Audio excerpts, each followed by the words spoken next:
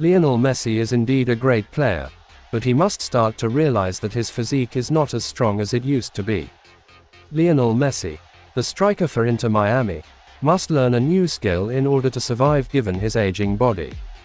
At this point in his career, Lionel Messi has more than his on-field ball skills to offer. At the age of 36, Lionel Messi has passed the peak playing years for players. When taken as a whole, it appears that the megastar's performance has not declined. Messi even participated in 10 straight games for his team.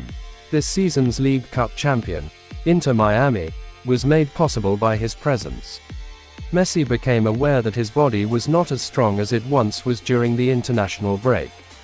He participated in the 2026 World Cup qualification game between his country and Ecuador. The Argentine national team's victory in that match was even determined by Messi's goal. However, this match also raised Messi's awareness about his weakening physique. The player nicknamed La Pulga then missed the match against the Bolivian national team. La Pulga again did not participate for Inter Miami in the match versus Atlanta United. Messi only appeared again when his club defended Toronto FC in Major League Soccer. This match again requires Messi to have abilities at his current age. Messi must feel sensitive about his own body so as not to suffer further.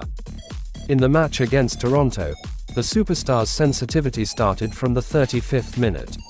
La Pulga felt pain in his hamstring and decided not to continue the match.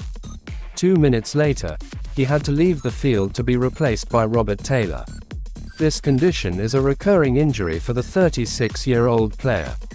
If Messi is reckless, he could suffer a more serious injury and be out for a long time. Luckily, Messi has mastered the right trick to keep his body better maintained. This requires consideration for the party being defended by La Pulga to have access to alternative plans. Relying on older players is no longer a sensible decision.